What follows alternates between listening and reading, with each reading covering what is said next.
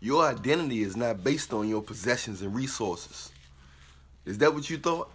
You thought your identity was based on your PhD or your educational background or your new house, your new condo, your vacation plan, your 401k plan, your new hairdo, your nails, your fake butt, your fake titties. You know, you thought that your identity was based on how much you make a year. I believe that's what you thought your identity was based on. Is that what you thought your identity? Is that what you base? If you thought your identity was based on that, I'm quite frankly, you thought that other people's identity was based on the same things. That's why your relationships is not working. That's why your family is not working. Because if you get two people that think like that, they're going to have a disaster, a fake Pleasantville lifestyle where they don't really love each other. They just around each other based on their conditions, their money, status, resources, material possessions. This is what the devil has planned. This is what he has installed. Your identity is based on God, what's in you. Who possess you, not your possessions. Jesus possess you. Don't let Satan possess you by making you think your identity is based on what you possess. A lot of people would be more happier if they didn't base their worth on what they possess and didn't base other people's worth on what they possess. And that's when you would get a whole new type of love called agape love. It's not based on conditions, none of that. It's a whole different type of love that when people love you, man, when two people love each other with that agape love, it heals their body, it heals their mind. It gives them more energy. It makes them sleep better. More good things start happening in your day-to-day life. Healing start taking place. Your hair start growing. All kinds of stuff start taking place when you just love a person for who they are, not for what they have. Because if you do that, then you miss out. You can't really see who people are based on their possessions. I know a lot of evil people with a lot of possessions, or with fancy educational backgrounds, fancy jobs, a lot of money, vacation plans. I know a lot of evil people. I really do. Don't base your worth on that stuff. You go crazy. It's really not good for you. So, only thing I can say is, you want better health, you want better hair, you want better skin, you want more energy, start loving yourself based on how God view you. Love yourself on those things. Love yourself based on how your thankfulness, living in the moment, the fact that you actually existing right now. So many people dying every day. You never know what tomorrow brings. Tomorrow you mess around and be a billionaire. It's that easy. Yes, it's that easy. Don't base your worth on your makeup. Don't base your worth on your new car. Don't base your worth on where you go to eat at. Yes, you want to eat the most healthiest foods you can. But don't base your worth on these name brand places, name brand this, name brand that. Develop your name, the name of God. The name of Jesus is the most powerful name in existence. Yahoo, Jesus, whatever you want to say.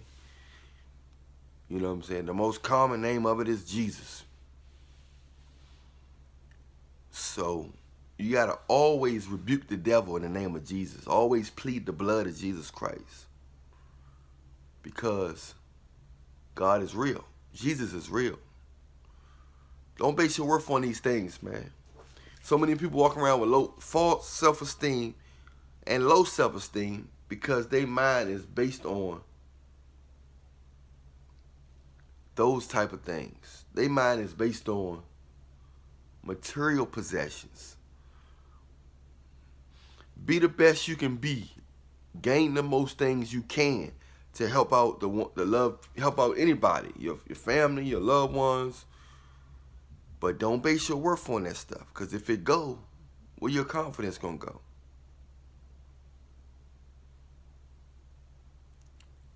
Where's your confidence gonna go? So I really think that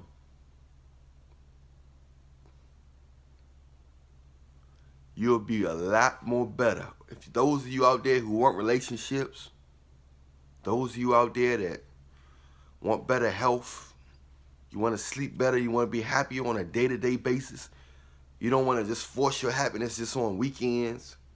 You'll get this will allow you, this not basing your worth on that stuff will allow you to be more creative, less stressed, all these things.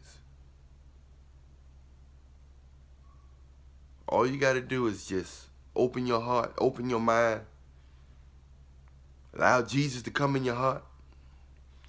Every book, every documentary always referred to Jesus Christ. Every religion refers to the flood. There was a great flood. Every religion talks about giants. Jesus was real, man. Jesus is the only book that, Jesus, the Bible, is the only book that have the whole complete story. They might be missing a little this and that, you know, but we got enough of the Bible and enough of the manuscripts to know what we got to do and to know how the story played out, how the first, you know, the Old Testament, the whole book of grace, and how we got to Jesus and how he died for our sins and all that stuff. We got the whole story. We don't have to guess no more. We don't have to kill them goats no more, like in the Old Testament. We don't got to kill those lambs and goats and cows or whatever sacrifices they made to try to cover their sins for a year. All we got to do now is confess with our mouth, Jesus is Lord, Jesus is the Savior. We good. Bam. That's all you got to do. Jesus is Lord. Jesus is your Savior. That's it, y'all. So whoever programmed your mind into thinking that your worth and identity is based on your material possessions, your clothes, your money, whether it was your family or society or TV, it ain't got to be that way. It don't got to be that way. So many people in relationships, they base the other person's worth. They dismiss this person because this person don't have this, but that person have that the next year or a couple years later. Or instead of just helping a person to get what you want them to have or or you would like them to have, if you're a great, you know, if you're a decent heart person, that's what you do. You help them get what you think they should have. But if you're a person that just selfish, unrealistic, unreasonable, you'll be mad that they don't have something, and we're not compatible because they don't have any dress clothes, they don't have no suits, or they don't eat at fancy restaurants, or they don't know what hookah is, or they don't eat sushi, or we're not compatible because we don't eat the same places. So many people miss out on good mates. You know, they just having sexual experiences with people after year, several people a year, trying to look for that fancy person that society say you're supposed to act, you're supposed to be, what you're supposed to have. This is the type of society that we live in. Lawlessness, godlessness. This is the type.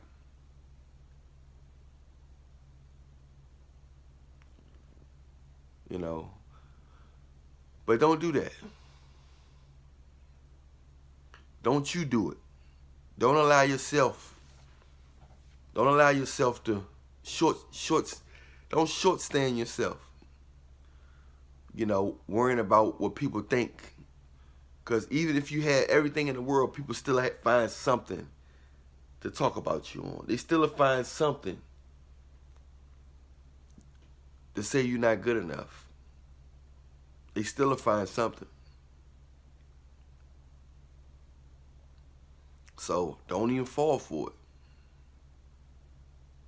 Love yourself. Love yourself. Become a circle of love, a sphere of love, where you got a self-sustaining love bubble. You're in a self-sustaining love bubble. And this bubble allows you to always be in a position of confidence. In that bubble, you got the Spirit of God. In that bubble, you got anointing of, you know, the anointing of God, which is basically the Spirit of God. In that bubble, you got everything you need. So when people betray you, they talk bad about you, it don't faze you. I'm Allan Reallionaire Millionaire. Yeah, I love you, but Jesus love you more. Millionaire Nation, we out.